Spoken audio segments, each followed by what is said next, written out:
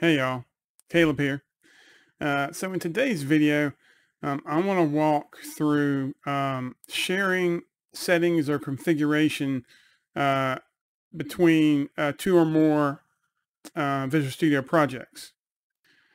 So Visual Studio has a lot of different ways that you can manage configuration, tweak your configuration locally. Um, when you install a new web app, you're going to have an app settings file, and that app settings is JSON based. And as you can see, you can have multiple levels. The Visual Studio program uses a lot of this when you're working with your applications or building things out. You can of course add to it as needed.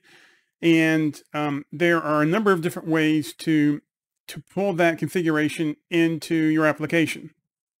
And there's also a number of ways of storing them without having them as plain text here, especially if it's tokens or something that needs to be more secure. Right, you have user secrets locally, and you have Key Vault in Azure, as well as if you're using an app service, you can manage your configs up there based on whether it's your staging or production site. There's a number of things we can dig into that I believe I'm going to be doing in future videos. But for today, I just want to dive into sharing configuration between more than one project. And you won't necessarily run into this, right, unless you're working in a larger project or maybe an enterprise setting. But what can happen sometimes is that you have app settings, whether it's Azure keys or tenant information, anything really that's being used by more than one application. You don't want to have to duplicate this in multiple places, because if you updated it in one, it won't update in the others, and you could forget, and that causes all kinds of problems. You don't want to have to copy and paste between one and the other, or make sure that they get copied or pasted into your publish output. All right, there's a number of problems you can run into or issues you can have if you're having to manage the same information in multiple files, right? This goes back to dry, don't repeat yourself. So one way of doing this, and there are a number of ways. Andrew Locke actually has a really good blog post on how he handled it, and I'll link that in the description. But what I'm doing is I've created a new configuration file called shared settings. And as you can see inside the actual base file, there's nothing, because all of our configuration is specific to the environment you're working in. Now, like I mentioned, there's a ton of different ways to manage your config. You can strongly type it using a class. You can put it into a service that you pull in your startup, and you have a bunch of ways that you can manage that. I'm just doing the super simple way here because that's not really the focus of this video. But you'll see that at the top, I'm using Microsoft's configuration extension, and then I'm injecting the iConfiguration, which allows me to access sections of our application JSON files or our configuration.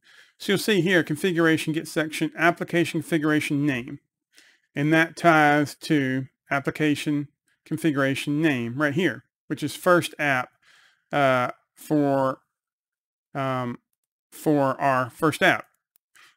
The second item is the same exact thing, but we're pulling from shared configuration and name. And you'll see that in app settings and app settings development, there is no shared configuration. That shared configuration lives in these configuration files, and for instance, for development, it's shared configuration name, sharing is caring, right? So if we run our what we're calling our first app, you'll see that we have welcome to first app, and then we have sharing is caring. So we've got both pieces of configuration being pulled into the application, which is exactly what we want. But then, right, you have to factor in your second app. And that's the whole reason we did this shared settings.json. So if you create a separate application, in which for ours it's called a second app, I know, real simple. One of the things that you're going to do here is you're going to have your own app settings, right? So for instance, for this, the name is second app. And you see we have the shared settings, but it doesn't look quite the same, right? And they're slightly different. And the reason is this is a linked file instead of an actual copy of it, of the existing file. And how you go and do that is you go to add existing item, and you go to the file that you want to duplicate. And in our case, we're gonna copy the parent. Because the way the configuration files are set up is that you can stack development, production, staging, so on and so forth under the parent. So we're just going to select the parent. And instead of clicking add, you click this arrow and you click add as link. And what that will do is it will add it, but you'll have this little blue icon at the bottom. It will also, if we go look at our project file, you'll see that it's created an item group and it's including all of the settings JSON from the first app folder. So the main, the development, staging, and production. When you come in to this after adding them, you won't have that always identifier on there. Well, let's go look at the properties. So we're going to look at properties, and you'll see over here that I have copy to output directory set as copy always. By default, it's going to be do not copy. Right. The reason why we want it to be copy always is because it doesn't exist in the second app. We want to make sure that when we build or publish, that the files get duplicated in that published directory. Right. They're not duplicated in our solution, but they will be duplicated in the output. So we want to make sure that you do that for all of your shared settings, which I have. And so the next two things that you're going to need to take into account, and I actually skipped over this for the first app, is by default, your C# web apps, your .NET Core apps are going to have a reference to app settings, right? They're going to know that it exists, but they don't know that shared settings exists. And one of the ways that you can make sure that that gets added is that you add this configure app configuration to your host builder. Now, when you come in here for the first time, that's probably what you're going to see, right? All I've done is I've added this, so we're just extending the builder. You're going to be passing in your hosting context, which is actually going to be hanging off of this. You're going to have that context and your config into this Lambda, and then what you're going to do is you're going to add a JSON file to your configuration, right? And as you can see, I'm adding shared settings. And I'm passing in the hosting context, hosting environment, environment name.json. You can have multiple environment names. You can have whatever environment names you want. By default, .NET has development, staging, and production, right? And you can also, real quick, I'll show you. You can see where, here we go. Under debug, you can see the ASP.NET Core environment that it's looking for, and it starts out as development. When you move from one environment to the other, you would actually change this environment or this value in that environment. Because we're working in development, we're going to leave it alone. But what it does is it then goes and looks for that file .development.json, right?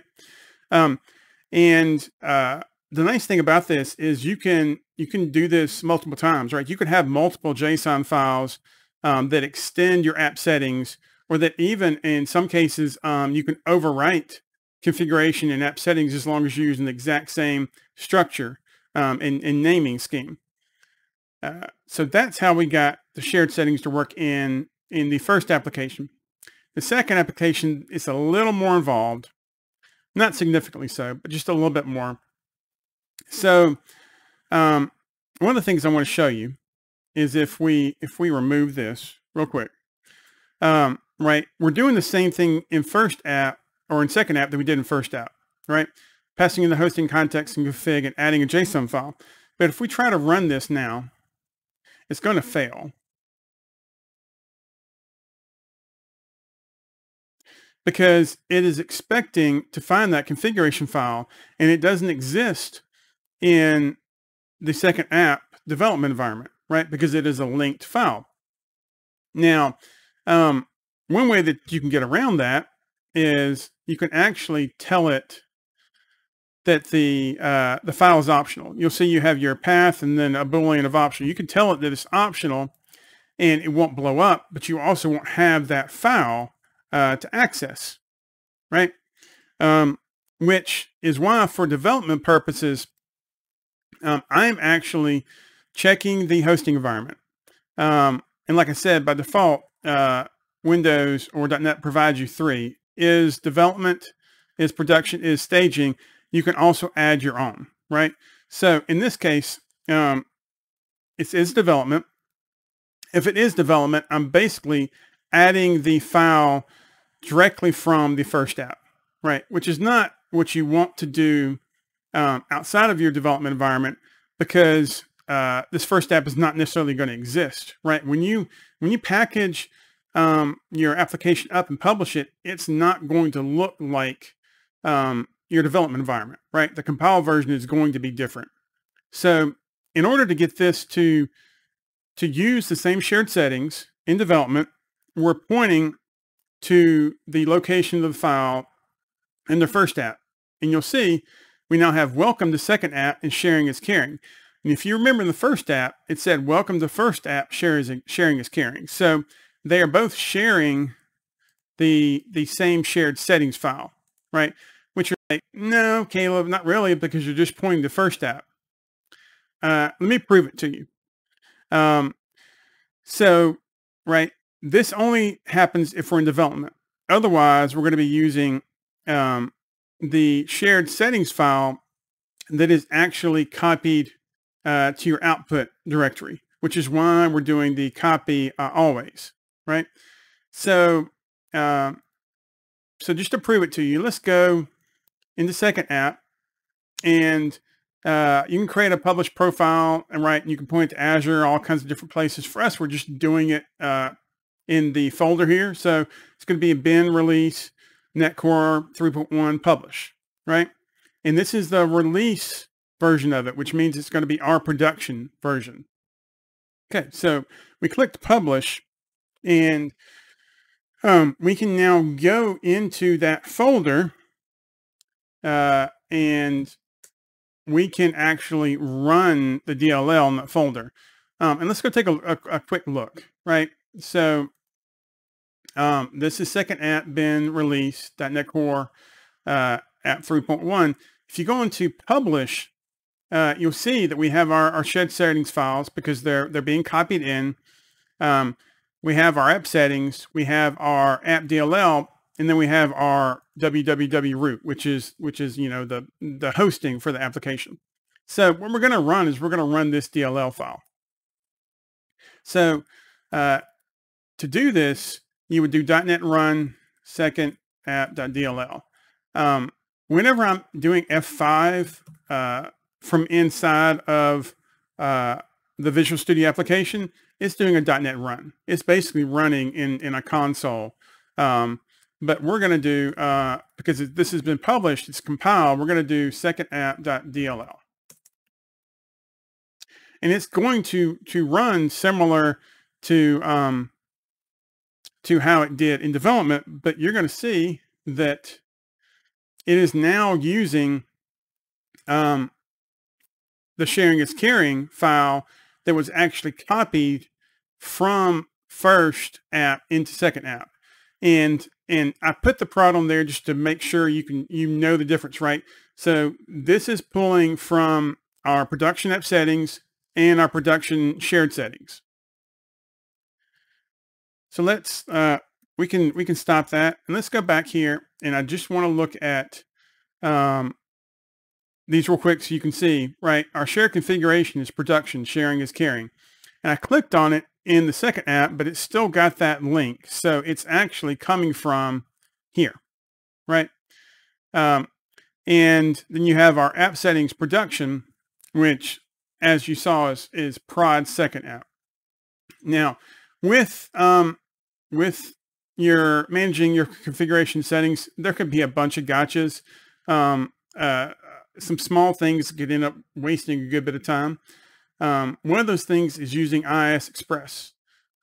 If you're doing this, do not use IIS Express because, right, it is sitting on top of IIS, or it's a managed version of IIS, and it can't handle the pathing properly. So it can actually confuse the root path to first app with the second app. And I want to show you that real quick, what I'm talking about here. And then we're going to wrap up. So you see, when we come into configure app configuration, we have our hosting context, and inside that hosting context, we have the configuration, which is the built-in providers. We have our hosting environment, which is where our content root comes from, if I can get it right.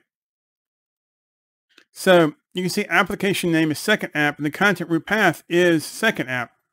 With IIS Express, it doesn't necessarily handle this very well, and it might actually use first app because of the way that it's spinning up the ports in IIS Express. But then you also see you have your properties, which is interesting to dig into because this is what .NET is passing in to help build up your application to make sure that everything is set up correctly to go forward.